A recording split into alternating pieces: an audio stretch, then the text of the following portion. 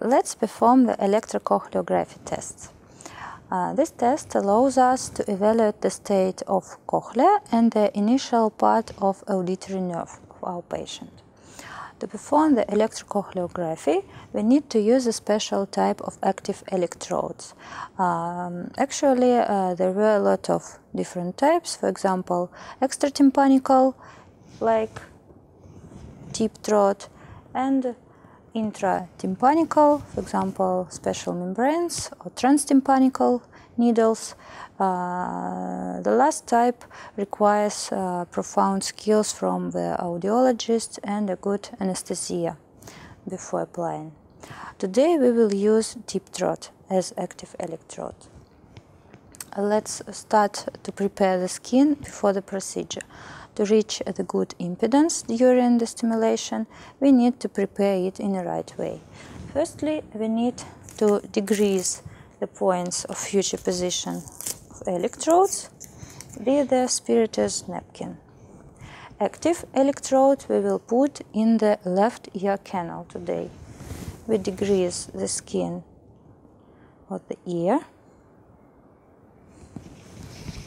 The reference electrode we will put on the skin behind the contralateral mastoid. In our case, it is the right mastoid. Also, we can choose another points to position the reference electrode, for example, in a higher forehead. But today we will use the contramastoid. And the ground electrode we will put on the forehead of our patient.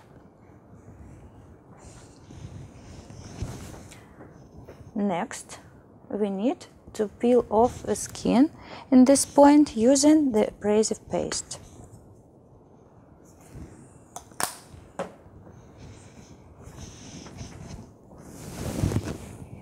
We peel off the skin till a slight redness.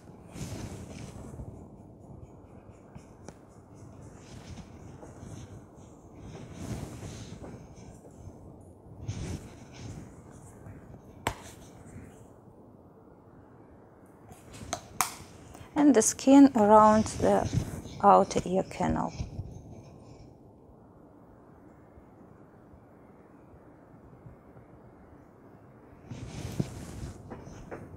Now we can position the reference and the ground electrode. Today we will use the single-use hydrogel electrodes.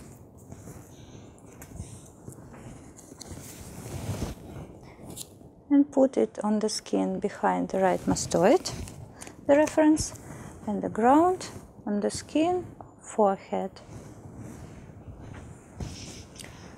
Next, we will connect these electrodes to our amplifier using the alligator connectors.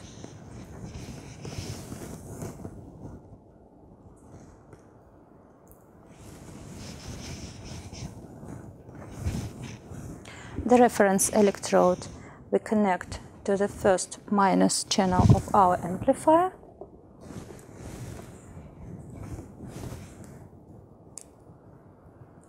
And the ground electrode we connect to the common channel of our amplifier. As you can see, today we will use only one channel of our amplifier because we use only one tip throat for the left ear. If you want, you can use two tip throats for each ear and apply connectors to the two channels of amplifier. In the electrococleography test, we need to use a special type of auditory stimulator. As you can see, it is insert earphones. Because we will evaluate the state of left ear, in the left part of our auditory stimulator, we connect our active electrode tip throat. This way.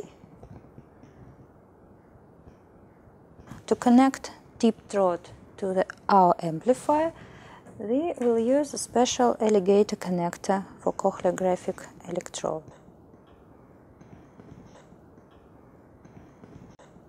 Before inserting in the patient's ear, we need to apply a little amount of conductive gel on the tip throat.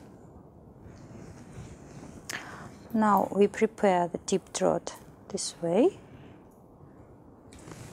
and insert in the patient's outer ear canal as profound as we can.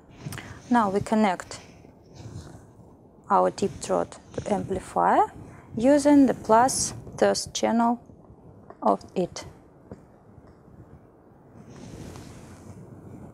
On the other side, in the right ear, they use the simple tip of insert earphones. We insert it the same way. To fix the earphone firmly, we can use the patient gloves and the special clips. Like this. Now we collect the cables together to minimize the notch noise. And now we are ready to work in our neuraudio.net program. We are in the electrococleography window now. We put necessary electrodes before. We can see the settings here, the stimulation rate. Also, we can choose the way to perform the stimuli. For example, the auditory neuropathy become different stimuli in different banks. Here we can see the parameters of hardware, the stimulus. We use click stimulus now. Also, note that we use only one channel in this probe. Choose it and press OK. Now,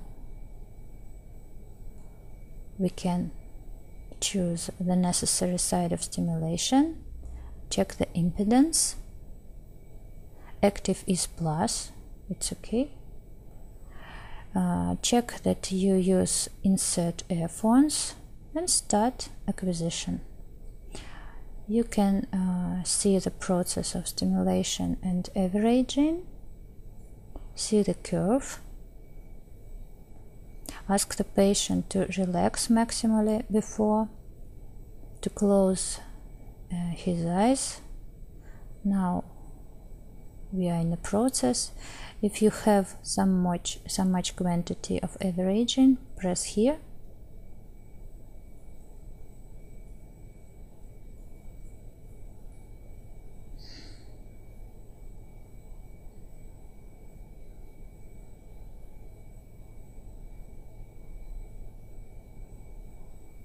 Now we get response. We can put the markers of baseline, SP for cochlea and AP for auditory nerve, and the program will automatically calculate all the necessary values. For example, the amplitude ratio and the area ratio, which is important, for example, in diagnostic such disease as Meniere disease.